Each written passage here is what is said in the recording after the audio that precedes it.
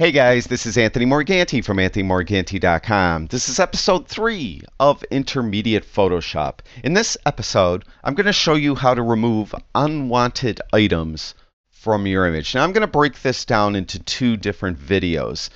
This week's video is going to be relatively simple stuff. In the case of this image, I have this post over here and I have this little slice of sky. I think they're a little distracting, so I want to remove them from the image. And to tell you the truth, this is very easy to do because, like for instance where this post is, the background is pretty homogeneous, it's blurry, so it's very easy for Photoshop to replace this post with pixels around it, and the same thing for this little slice of sky over here. What you'll find is there will be some instances where it's a little more difficult. You may have a branch hanging into the scene, but the background is very important. It's not blurred out like in this image. And in those cases, it will be more difficult to remove that object. And I'll cover that in the next video. So for this video, it's just to get you started. I'm going to show you 2 different methods to remove these items. I use them both. On some images, one will work better than the other. So that's why I want to show you them both.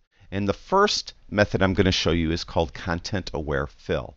And to start off, all I'm going to do is duplicate my background layer by hitting Command J. If you have a PC, hit Control J, so you're working on a copied layer and you're not working on the original layer. Now, we need to make a selection. You could use any of the selection tools in Lightroom, but the neat thing about Content Aware Fill is you don't need an exact selection. So we don't have to precisely select out this post or this slice of sky. We just need a very, very rough selection.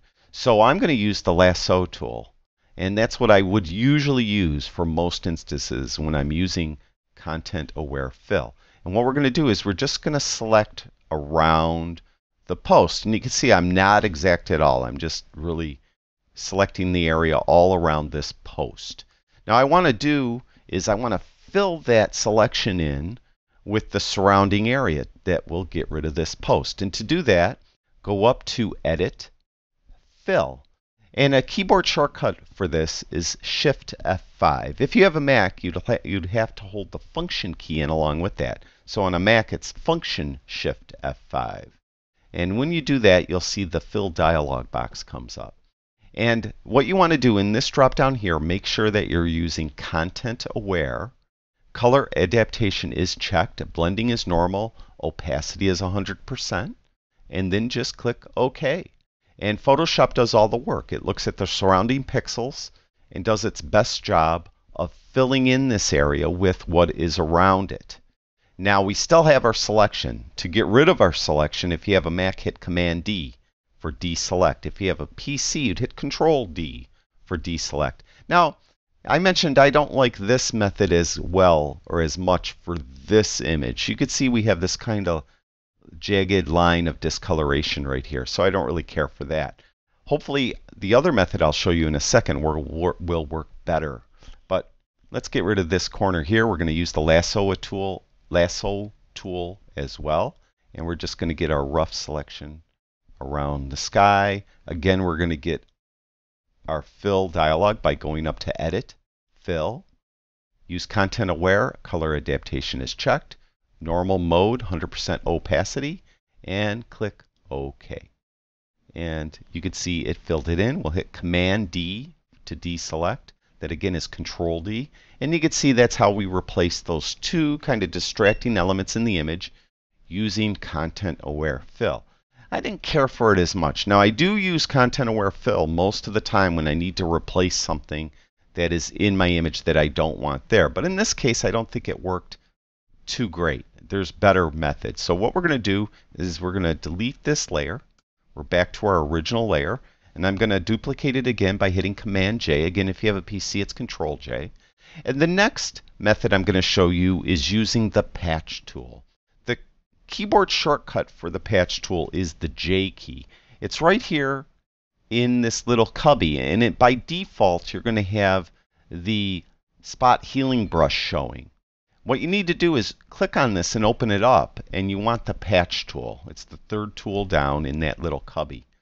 And what you're going to do with the Patch tool is again just make a rough selection.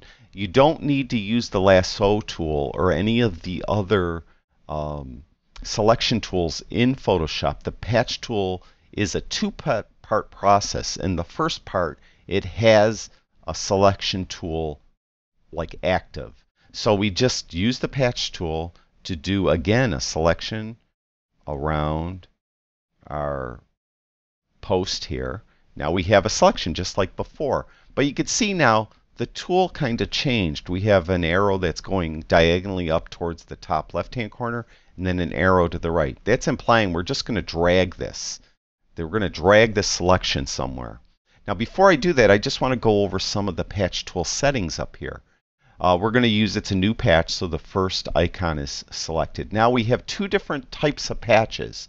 We have normal and content aware. I, for a longest time, thought content aware should be the best method to use, but I found usually, in most cases, the normal method works best. If you use content aware, try it. You may find that it may work in some instances better.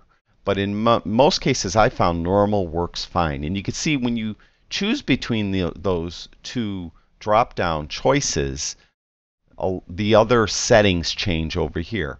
In normal mode, what you want to do is you want to have source clicked. You do not want transparent checked. You do not want to use a pattern. So just like don't turn that on. See how I click that and it put a pattern in there? So we don't want that. So we're going to back out of there by hitting Option Command Z because I have a Mac. If you have a PC, it'd be Alt Control Z as in zebra. That will back you up a step. So we just want source. Don't want transparent checked. We're not going to do anything here. And we want our diffusion at 5.